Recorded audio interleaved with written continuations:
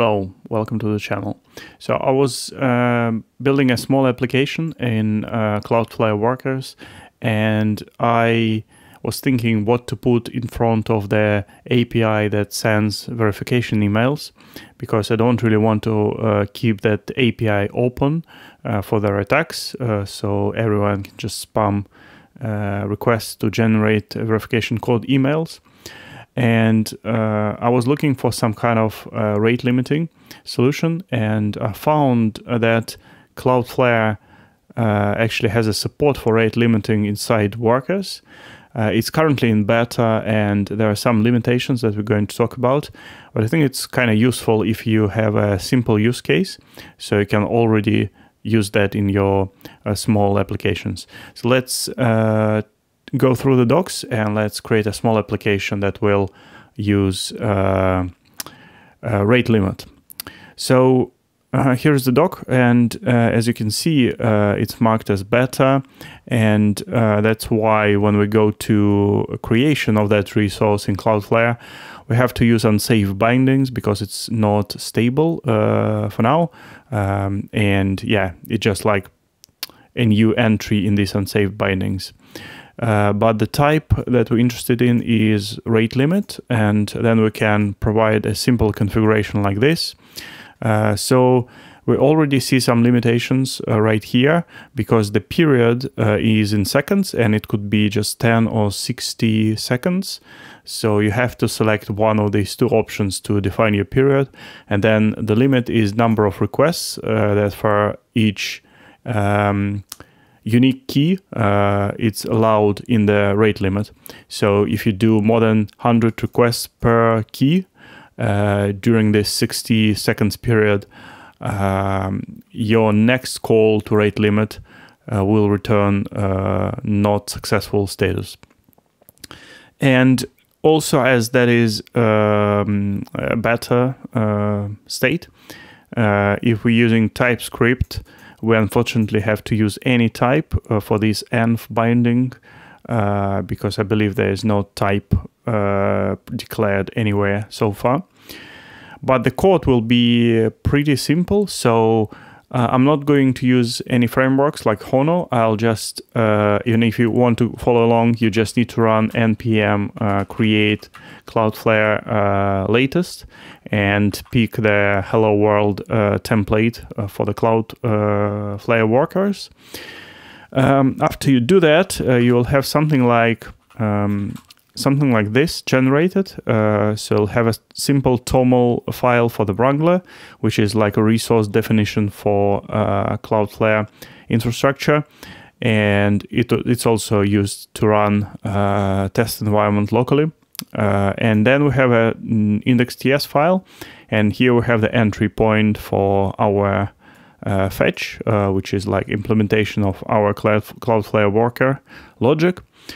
So what we want to do is, first of all, we want to go to our TOML file and go back to the doc and just grab this config. Let's get this thing and put it right here. So now if I run npm run dev, we'll see that we have a warning because we are now using the unsafe experimental features. And we have now our worker has access to following bindings, rate limit, and this is the name of that. So for your case, you probably want a better name, like rate limit that's specified specific to some use case. Like if we're going to build rate limiting around email verification codes, I would just call it email verification code rate limiter, something like that. So then we have type rate limiter, and this namespace ID, as I understand it, is just a unique identifier for your Cloudflare account for configuration for a rate limiter. So if you have multiple workers and you want to have independent rate limiters, you need to make sure that this number is unique here. So you can just start with something and just increment it. And at the end, we have a simple config, which we covered already, but it just consists of two things. First is the limit that we're allowed to do per individual key, and then we have a period that could be either 10 or 60 seconds. So now on our local host, we have just hello world application, and we're going to add the rate limiter code from the doc. So we want this, and let's grab this thing and put it right here. So this is not defined, and we want to fix it by adding type any for this, any. Now it should be happy. If I reload, it's fine. But we have quite high limits, so it will be hard to test it. So let's say we want like 5 requests in 10 seconds. And we can go back and try it once again. So yeah, I see. And after 10 seconds or so, we're back to success. And also, if I go to a different path, we have success immediately. And that's because we are using the path name from the request URL. And the API here, as you can see, we just await on our rate limiter, and we're calling the limit. And then we pass the key, and inside the key, it could be any string that you decided to use as a unique ID or like unique key for the rate limiter. So the other thing I want to try is if you want to build a rate limiter and that's for some page that's behind authentication, I think it's a bit simpler, because in that case you can use something like custom ID or user ID, whatever you have, as your key. But for things like, as I said, email verification codes, it literally available to the outside. So in that case, I think the best we can do without too much configuration is just to try to use user IP. And the way to get user IP in Cloudflare Worker is to use this header. It's called CF, or for Cloudflare Connecting IP. I found that somewhere in docs, and I hope that's correct. But yeah, I'm just fall back to unknown here, because if you run it in locally, this header is coming as nil.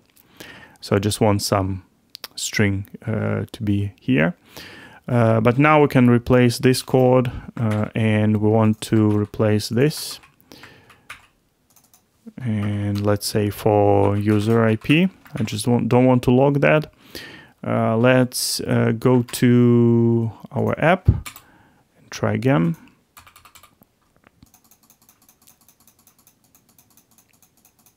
So it works, but I think we now have undefined fallback, right, like this. But let's try stop our app, and we can do npm run deploy. That will deploy our actual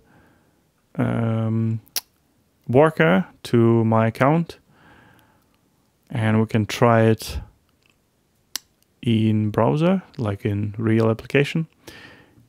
Take a while. So yeah, here's the link for the doc, and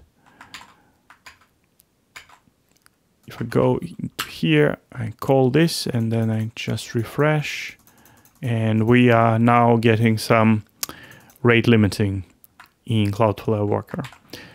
So going back to docs, a couple things you need to know. We already covered the configuration, but this is important. So the rate limiting works on the based on location.